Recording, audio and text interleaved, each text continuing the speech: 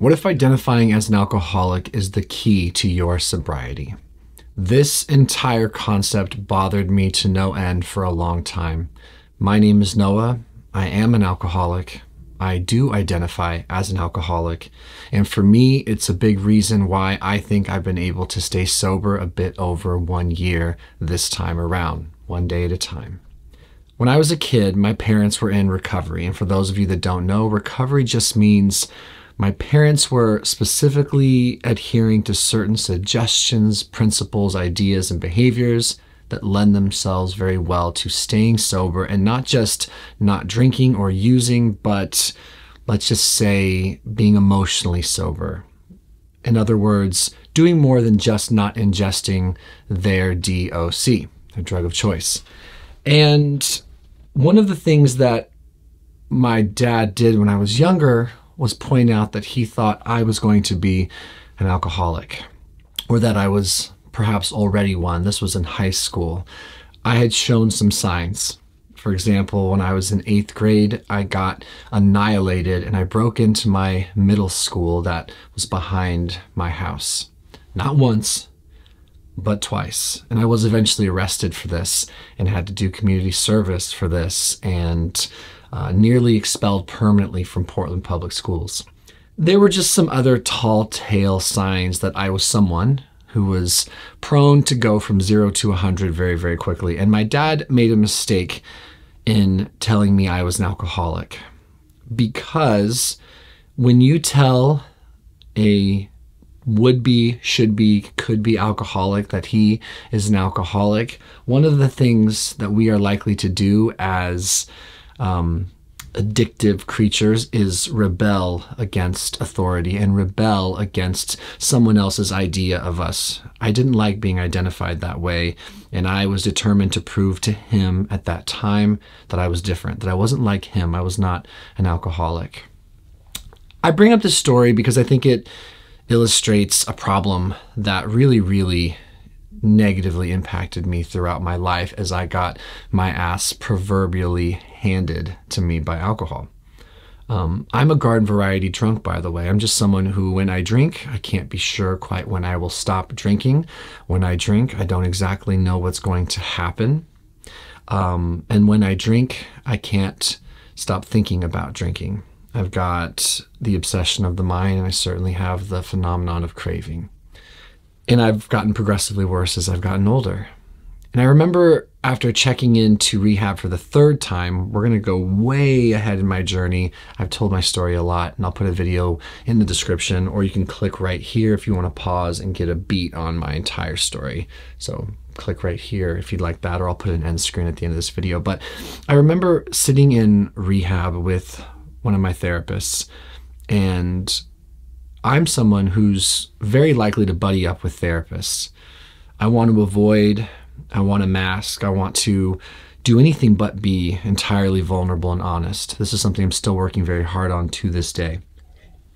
And I sat down with this therapist, his name was Billy, and he was one of those guys who you couldn't BS with. And he asked me a question that was very, very uncomfortable to be asked. He said, "Who are you?" That's it. Who are you? Once I did my whole pleasantry, bubbly, I'm all good, everything's fine act, and tried to get close to him, tried to connect with him, tried to be his pal, which he wasn't having. He asked me who I was, and you know what? I couldn't answer that question. I felt immediately choked up. I felt overwhelmed. I felt congested. I felt a rush of emotion. And you know what popped out of my mouth? I don't know who I am. I think I'm an alcoholic. It was a moment of honesty. I think I'm an alcoholic. It's a really tough thing to connect yourself with for some of us. And it doesn't have to be, I don't think, because there's tremendous freedom in identifying as an alcoholic. And I won't speak for others, but I will transition this video now to speak for myself and talk about what happened when I finally truly admitted to my innermost self that I was an alcoholic, that I was powerless over alcohol, and that my life had become completely unmanageable.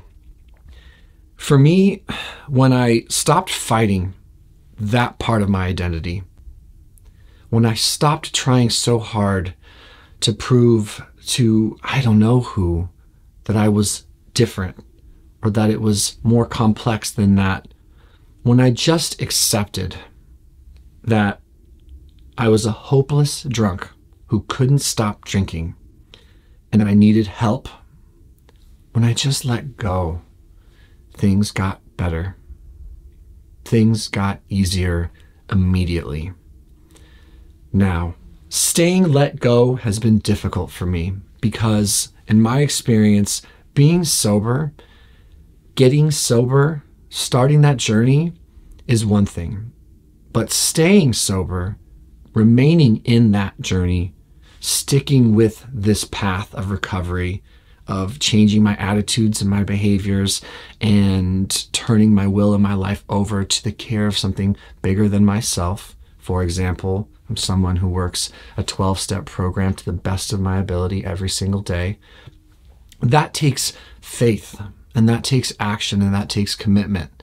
And for me, that takes identifying as an alcoholic every single day. And, you know, when my drinking was bad but not terrible, it was very easy for me to eventually, once I'd been sober for a while and started feeling better for a time, it was pretty easy for me to go, you know what?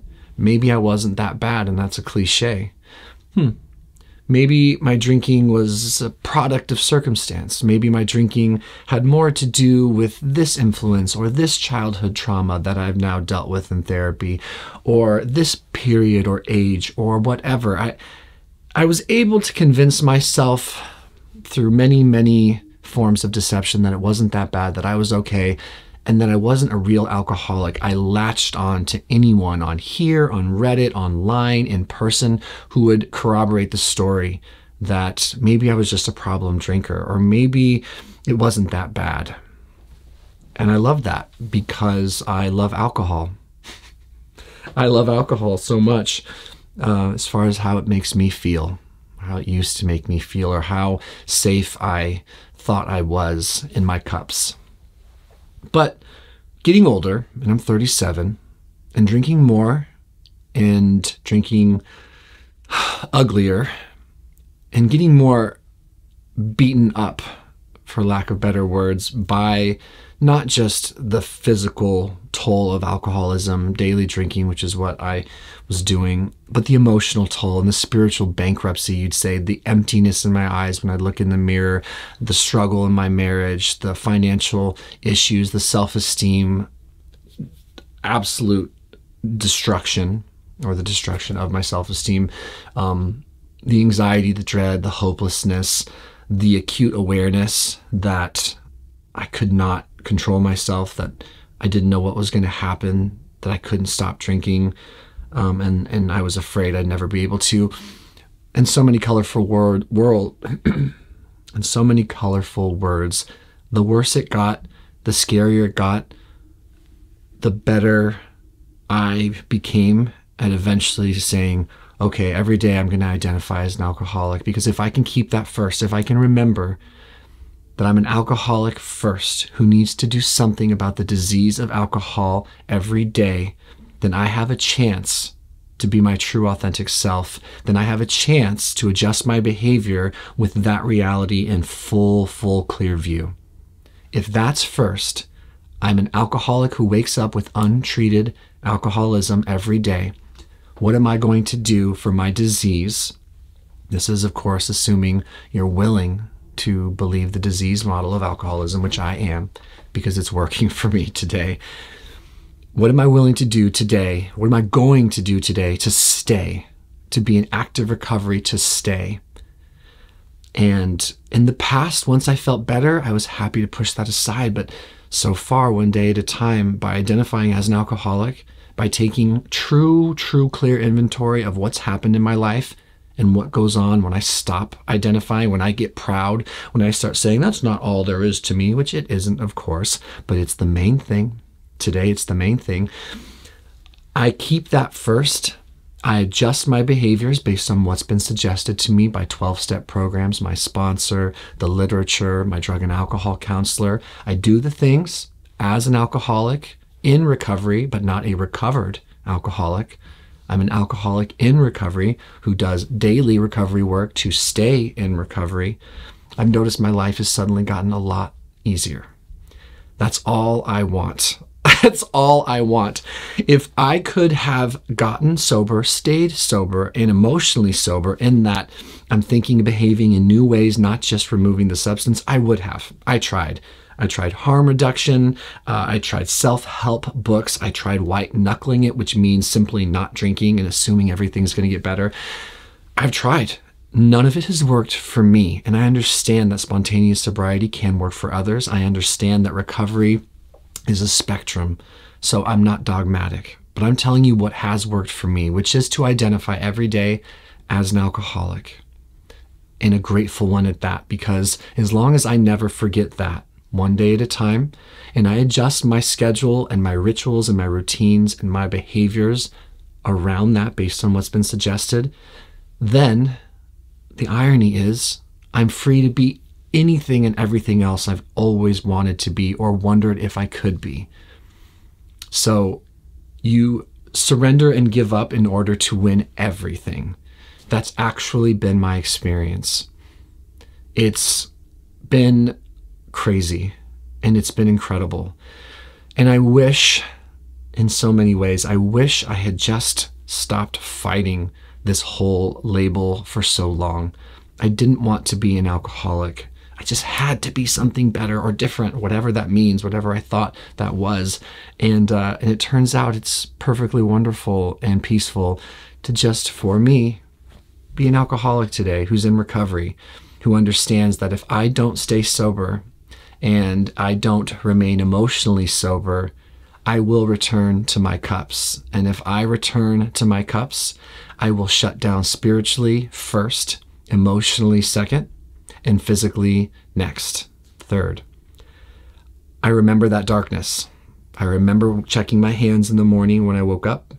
I remember having blank stares in the mirror. I remember the dread and the horror and the fear of daily drinking and daily detoxing. I remember how quick I was to lie. I remember how out of control I felt. I remember how lost I was, and I remember how scared I became. It fucking sucked. It was the absolute worst. And if the price of admission to peace and serenity and a whole new way of living and just calm and being okay is admitting I'm an alcoholic every day, first and foremost to myself, I'm in. I'm way in. I've lost the energy to fight it. It's perfectly okay. And that's been my story this time around. So I hope something I said meant something to someone here watching. I hope you felt something that made you want to come back and spend more time with me. I also hope you know that I am not even remotely pretending that this is the only way to do it or that it's the best way to do it. This is just what's working for me today, one day at a time. So please, in the comments below, let me know what you are going through right now. What are some things you're doing to stay sober? What's been working? What hasn't been working? Or anything else on your mind, I'd really, really appreciate it. And if you liked this video or you got something out of this video, please consider sharing or hitting that like button. I used to feel icky about asking, but I really think it would help promote these videos and give them life and breath, which is what I want. And so I'm going to ask for that. If you're willing to leave a comment or leave a rating or share it, it would mean so much to me. It's currency on this YouTube platform, and I'd really appreciate it. If any of you are interested in speaking with me one-on-one, there's usually about 10% of you left at the end of these videos, and I suppose you're the ones I'm most interested in telling. I do have a paid service. It's the first link in the description. It's a scheduling thing where we can video call one another. It helps support me greatly, and I really appreciate being able to chat with you guys and offer my experience, strength, and hope to whatever degree. but know that it's certainly not a demand. That would be weird. But here's another video that I think you guys would enjoy on the topic of recovery and alcoholism. And here's a playlist right here that I think you guys would enjoy about all of this too. And thank you so much for spending some time with me and for letting me share. My name is Noah. I'm a grateful recovering alcoholic. Of course, there's so much more to me than just being an alcoholic, but when that's first, I get everything else in return. That's the trade. Thank you so much. Take care, and I appreciate you.